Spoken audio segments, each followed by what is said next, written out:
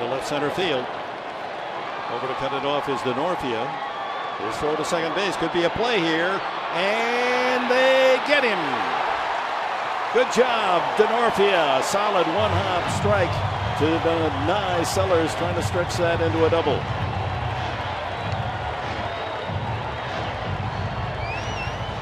We saw great hustle on the part of Denorfia early in the game, trying to crawl up into the stands to snatch away a Carl Crawford home run. Now look, he's right-handed. Spin towards your glove hand side.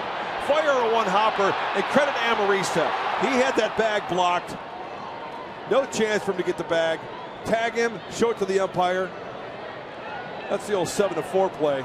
Nicely executed by Denorfia.